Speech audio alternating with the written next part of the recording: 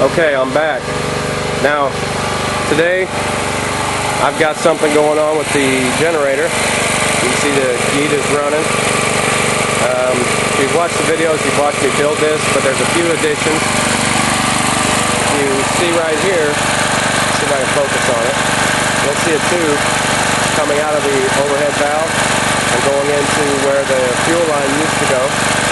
That's rerouting the air that's getting past the valves inside the valve cover back into the airstream. So there might be a little fuel vapor in that.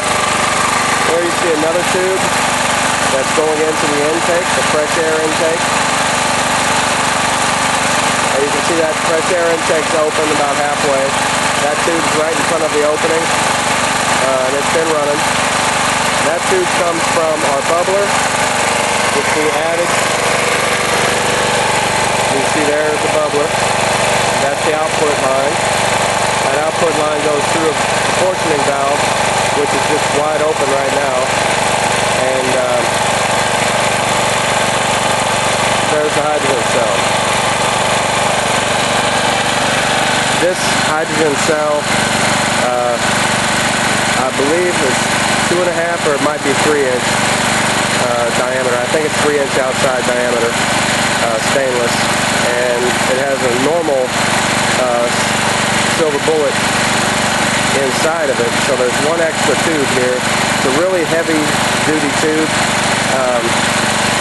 so that does put out a pretty good amount of hydrogen. Not a lot right now, but I've only got it pulling about 5 amps.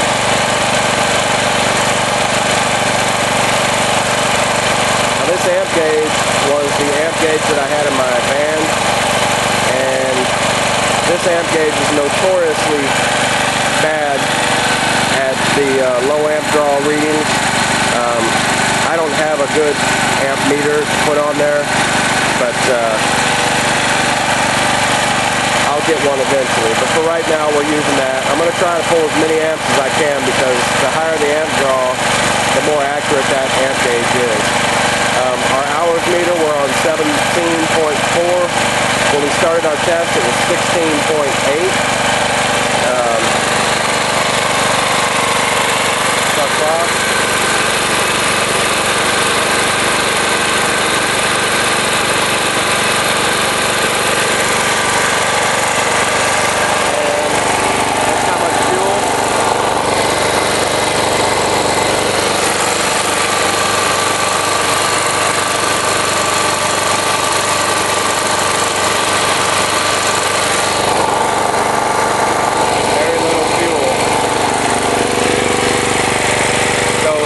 Be running out pretty soon. So we started off with 500 milliliters. See where I've got it graduated down. 500 milliliters of fuel is where we started our test. And as soon as we see the fuel drop down into that tube, we'll stop the test. So I want to show you the production of the hydrogen cells.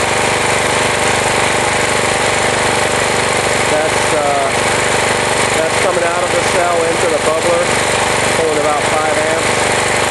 I measured it a few minutes ago, and it was putting out about 3/4 of a liter a minute.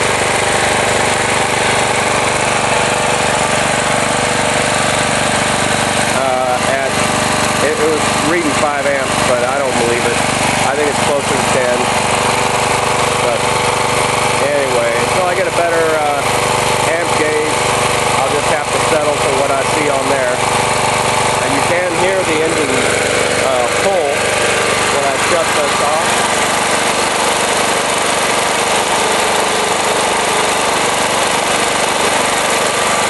Not much, but there's a slight draw on the engine, and I mean, you can see the production from the cell.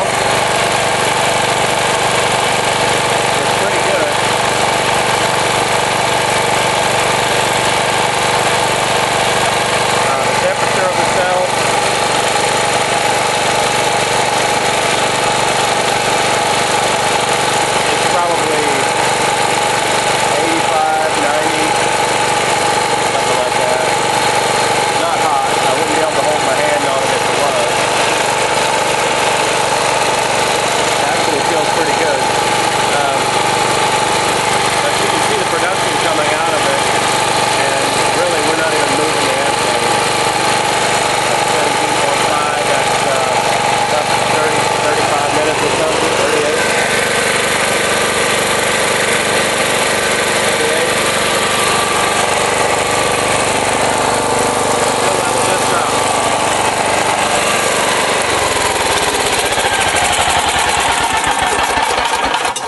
You can see there, our fuel just dropped into the tube.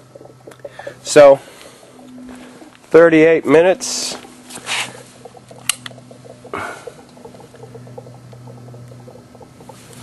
Almost 39 minutes on the GEET. Now, I've got the power shut off on the hydrogen cell, but there's still enough voltage inside the cell to push out a little bit more hydrogen. So it'll be pumping hydrogen for, you know, a minute or so, and then there won't be enough pressure inside the cell to push air bubbles up into the reservoir. So anyway, that's the first run on this cell, so you know it's not electropolished. I didn't do anything to the cell. I just built it, put it together, cleaned it of course, and put it in service. You can see what I'm using there for electrolyte. The Robic, Medic, whatever, Robic crystal drain opener, 100% sodium hydroxide. And you can see I've got my fuel valve shut quite a bit. I've added this air filter. The air filter just to cover up the hole. There's still plenty of flow through this air filter, even though the opening's not very big. There's enough flow so that I don't notice a draw on the engine at all. I don't notice the engine dropping in RPM when I take it off and put it on. You can see that I've got pretty much all of my magnets attached to the incoming air, with the south facing toward the carburetor. I'm trying to magnetize the incoming tube. You can see I got a line of magnets there, and underneath and on the side. So anyway, I'm trying a little magnetism there.